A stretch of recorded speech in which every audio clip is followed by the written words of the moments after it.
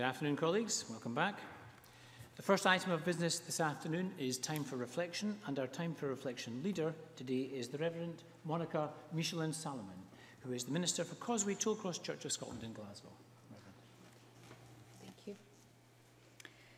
Presiding Officer, Members of Parliament, everyone here, I would like to express my sincere appreciation for the opportunity to address you this afternoon.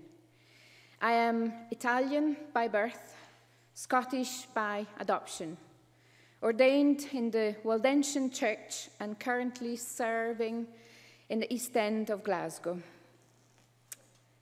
Virginia Woolf once wrote, "As a woman, I have no country. I want no country. My country is the entire world."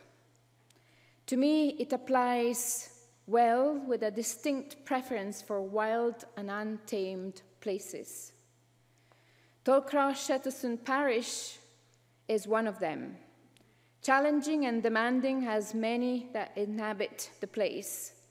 It is known as a multiple deprivation location. Often prejudices are the only available narrative about the place, often partial, often unkind categorizing. I have one example to the contrary. The church became involved in hospitality towards another Christian denomination almost by accident. A group of Eritreans asked permission to worship in the sanctuary. Their congregation is almost entirely formed by young refugees, predominantly males, 70 members and growing. Most of them had a treacherous journey across land, desert, and sea to get here. And despite it all, they have an unwavering faith and a hopeful look on the future and on humanity itself. So worship now on a Sunday is in Italian Scot in the morning, Presbyterian, and Tigrinya, Coptic Orthodox in the afternoon. Learning to share the same place and to accept each other has not always been easy. For some was an innate instinct, for others a learning curve still. For all involved, it has been a profound experience of growth and acknowledgement of interconnectedness. We knew it intellectually, we knew it here. But to know it wholeheartedly is a completely different matter. It is a change of perception that will never be forgotten. So once, on one of the guys' backpack, a sticker was noticed that read Mediterranean Hope, and I knew of that project.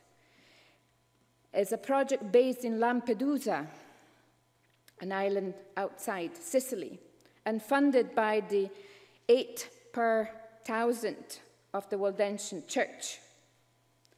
In that one life saved, we found a deep connection between countries, traditions, and customs, raising above all distinctions humanity at its very best.